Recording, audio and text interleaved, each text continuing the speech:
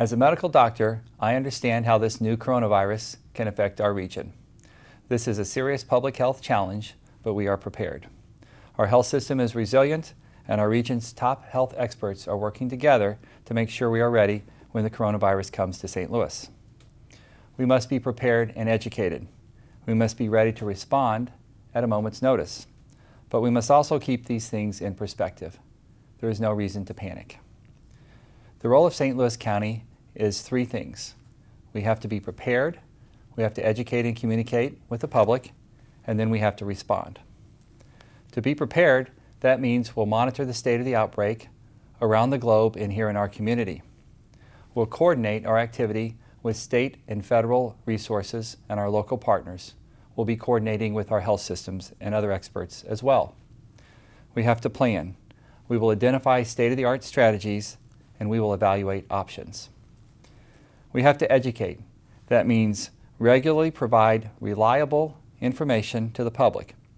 Our health department has set up a hotline. It's 314-615-2660.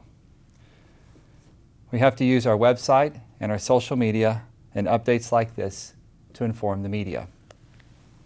We will respond. That means we'll mobilize strategically to activate our resources whenever they're needed. We'll collaborate and work with our regional partners to fight this outbreak. And we'll deliver.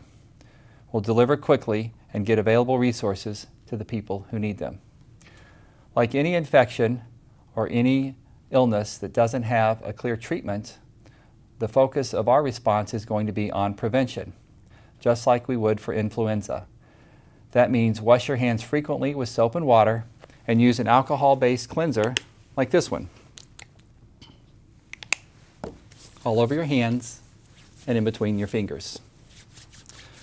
Avoid touching your face or your nose with unwashed hands. Cover your mouth when you cough or sneeze, and avoid contact with people who are sick.